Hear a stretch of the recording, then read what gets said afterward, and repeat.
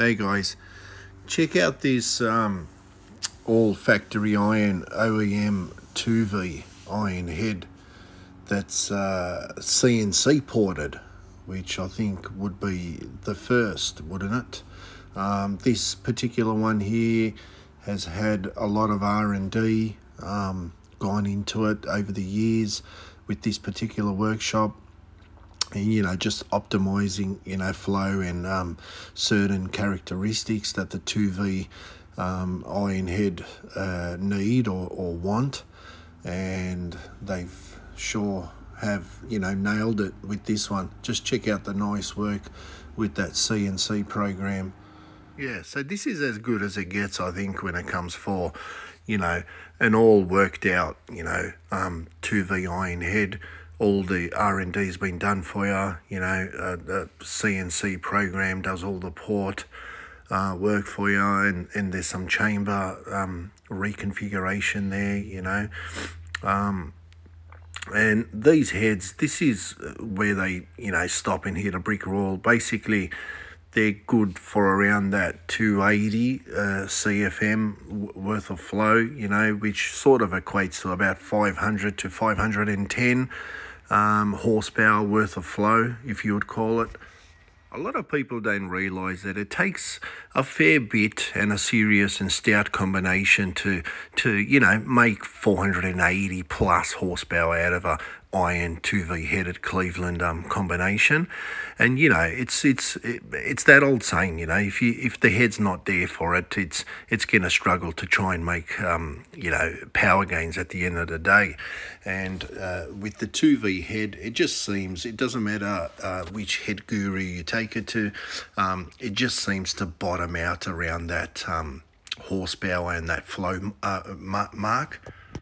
These guys have tested these CNC ported iron 2Vs on their own test mule engines, and surprisingly on a pump fuel solid cam combination with a single plane recorded 505 flywheel horsepower, and they did a manifold swap with an air-gapped dual plane and recorded 481 horsepower, and they even did one with a stroker combination, a 383 cubic inch stroker Cleveland with a solid roller stick in it, and surprisingly it recorded 547 flywheel horsepower. Now that to me is badass for a 2V headed Cleveland, I'll tell you that.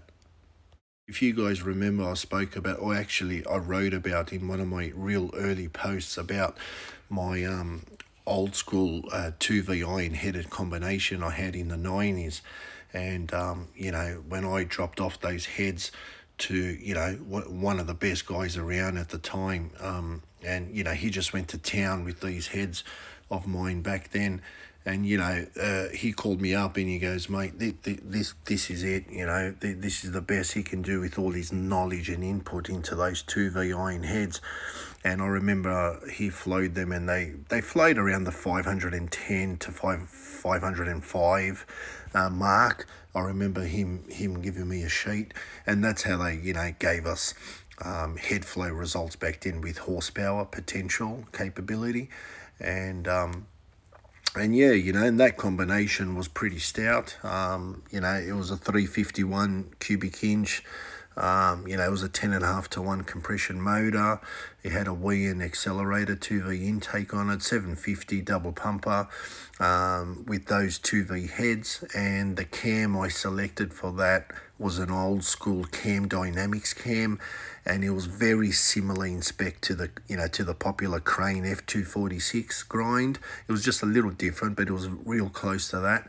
And and in a 3,500 pound car, stick shift, it was a top loader. We went 12 O's, 12 ones at 117.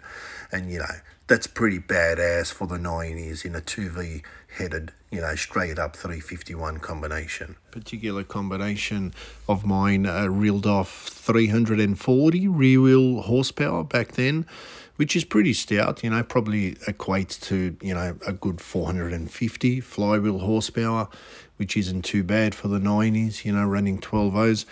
And, you know, just like this CNC ported head with their, you know, tests that they did with their own combinations, you know, making 500 plus horsepower. And, you know, you got to think about it, it's pretty stout. You'll find that some, you know, late model LSs with some port work, you know, big cam swaps and induction setups are struggling to make that 500, 540 flywheel mark. So, you know, it goes to show why these Clevelands, you know, were the kings of the 70s, 80s and 90s, you know, both in 2V and 4V configuration, no doubt. Here you go, guys, a badass set of 2V iron OEM heads right there, all CNC ported, and, you know, it doesn't get better than that.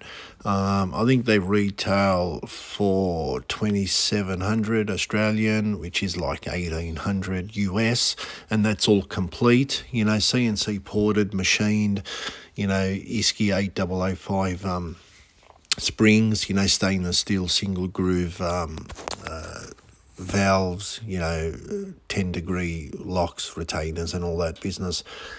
And yeah, and don't get too phased out with, you know, extensive port work. It's whatever the head has to offer at the end of the day. You know, every head has a limit. So even with this particular head, it's biggest, and I know, you know, flow CFM isn't, you know, everything. We've all learned that now. But, you know, if you look at that, it peaks there at 282 CFM at 700 thou valve lift, you can see there.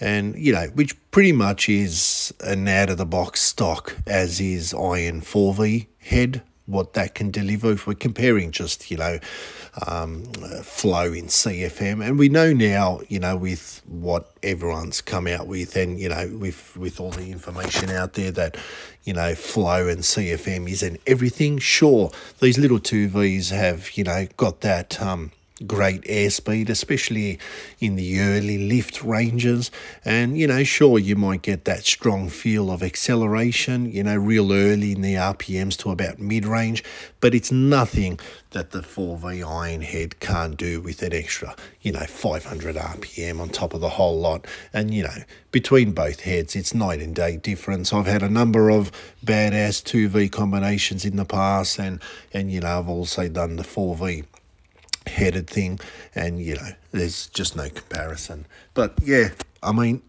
you know, nothing wrong with the 2V iron set of heads. They're everywhere, especially, you know, the Australian closed chamber versions, which came out in production 302 cubic inch Clevelands, and they're just floating around everywhere, and they're the better ones to get. You know, they've got the quench pad and all that over its open chamber variant. Thanks, guys. Thanks again for tuning in.